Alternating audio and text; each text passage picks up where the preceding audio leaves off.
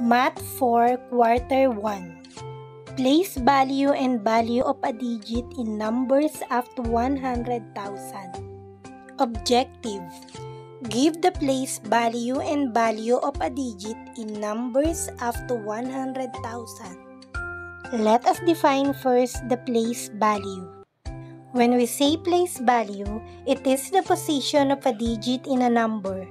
The order of place value of digits in a number from right to left is ones, tens, hundreds, thousands, 10,000, 100,000, and so on. Now, let us define value. It refers to the worth of each digit depending on where it lies in the number. We calculate it by multiplying said digit by its place value. Look at this place value chart.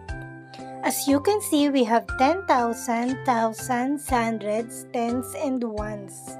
Let us find the place value of 56,237 using this place value chart. Let us write each digit in the proper column. From right to left, we have ones, tens, hundreds, thousands, and 10,000. So the place value of 7 is ones, 3 is tens, 2 is in hundreds place, 6 is in thousands place, and 5 is in 10,000 place. This is the place value of each digit in 56,237. Let us read ones, tens, hundreds, thousands, 10,000s. These are the order of place value. Let us find the place value of 87,521. The first digit from the right is 1, so the place value of 1 is ones. Okay, we have ones, tens, so the place value of 2 is tens. Ones, tens, hundreds. The place value of 5 is hundreds. Ones, tens, hundred, thousand. The place value of 7 is thousands. Ones, tens, hundreds, thousand, 10,000s. The place value of 8 is 10,000. These are the place value of each digit in 87,521. Give the place value of the underlined digit. We have 67,897. The underlined digit is 9. Okay, we have ones, tens. The place value of 9 is tens. Next, we have 342,901. The underlined digit is 2. We have ones, tens, hundred, thousand. The place value of 2 is thousand. Next, we have 342,776. The underlined digit is 3. We have ones, tens, hundred, thousand, 10,000, 100,000.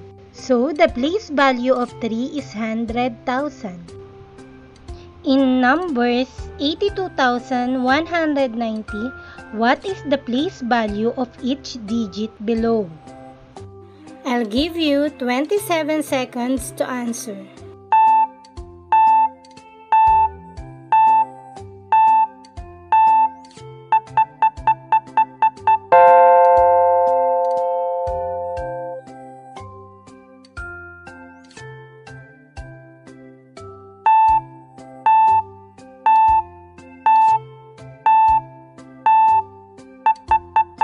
Three, two, one.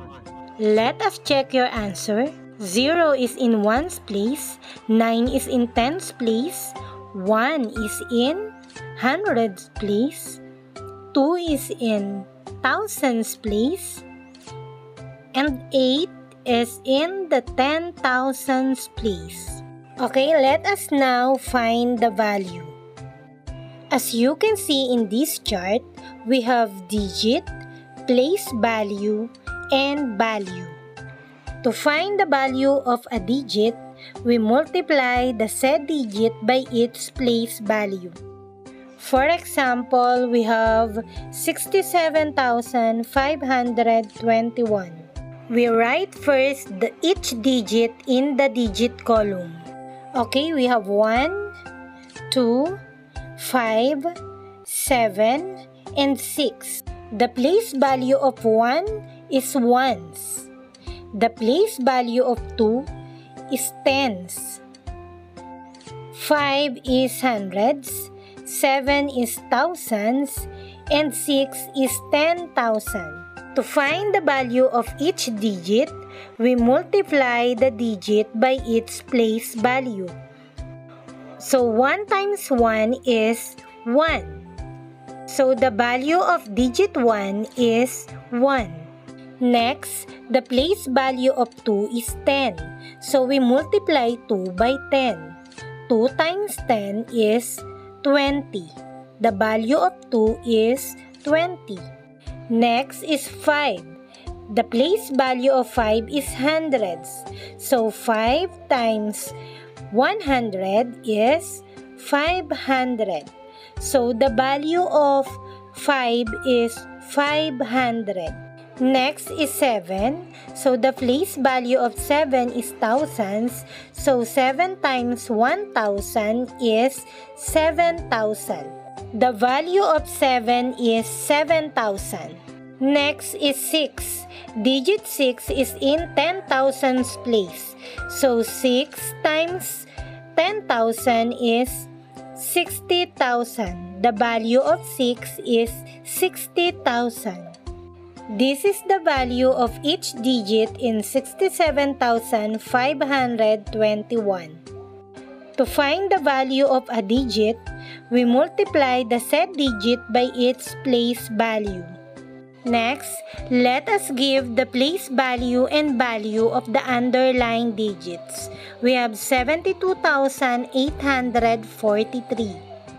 First thing to do is write each digit in the digit column. First, we have 3, 4, 8, 2, and 7. The place value of 3 is ones. To find the value of 3, let us multiply 3 times 1 equals 3. Next digit is 4. The place value of 4 is tens.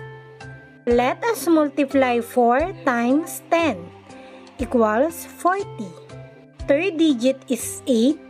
The place value of 8 is hundreds. So let us multiply. 8 times 100 is 800. Next is 2. The place value of 2 is thousands. So let us multiply 2 times 1,000 is 2,000. And the last one is 7. The place value of 7 is 10,000. 7 times 10,000 is 70,000.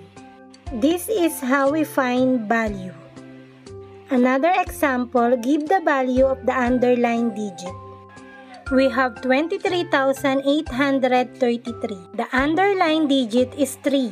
We have ones, tens, hundreds, thousand. The place value of 3 is 1,000. 3 times 1,000 is 3,000. Next, we have 93,654. We have ones, tens, hundred, thousand, 10,000. The place value of 9 is 10,000. So 9 times 10,000 is 90,000.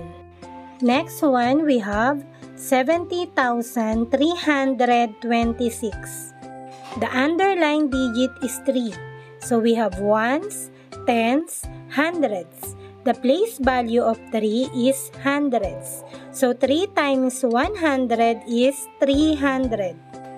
Let us write the number represented by each of the following. You have 24 seconds to answer.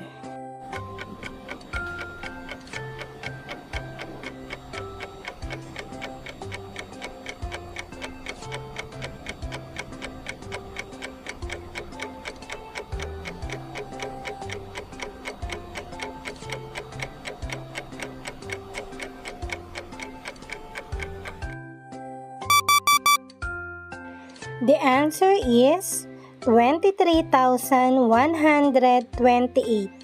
Next, we have 70,000 plus 1,000 plus 500 plus 10 plus 1. This is equivalent to 71,511. In giving the place value and value of a digit of a number up to 100,000, identify the place value in which the digit belongs to as ones, tens, hundreds, thousand, 10,000. The value of a digit could be arrived at by multiplying said digit by its place value.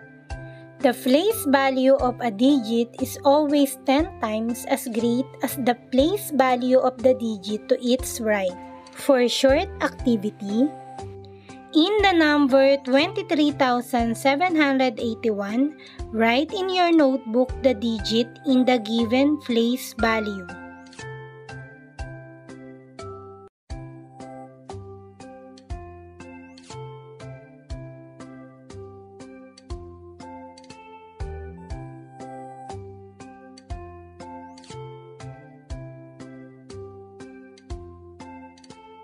Next, write the value of the underlined digit.